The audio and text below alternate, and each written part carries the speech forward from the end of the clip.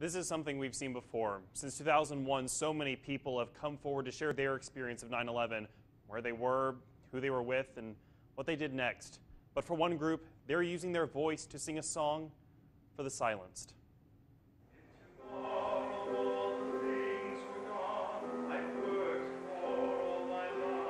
With the 20th anniversary of 9/11 comes a time of remembrance as a college choir group is using their voice to honor the victims of that devastating day.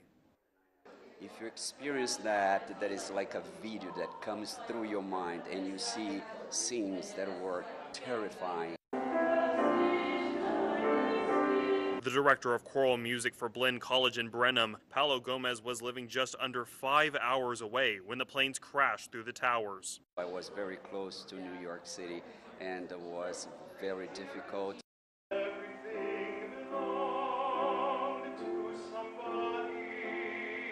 Gomez says that music is what motivated him to help heal others.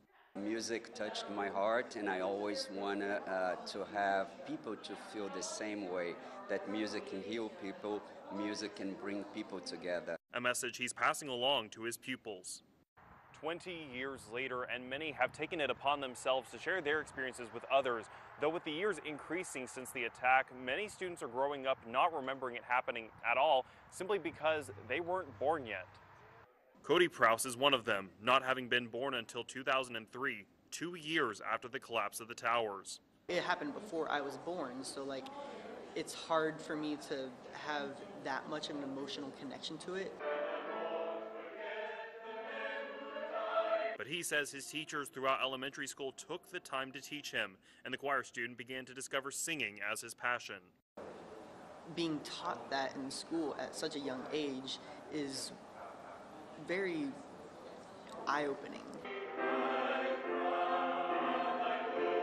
Singing words of struggle and strength, honoring the people who lost their lives. Through pain and sorrow, there's always beauty in something, and there can always be good in the bad. A message of hope and honoring the memory. This is what I think we should carry on from now. And a song for the silenced.